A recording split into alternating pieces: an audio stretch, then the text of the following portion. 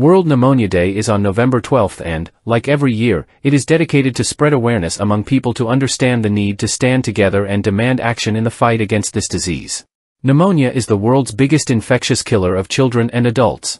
On average, it alone kills more children than the combined mortality rate caused by AIDS, measles, and malaria.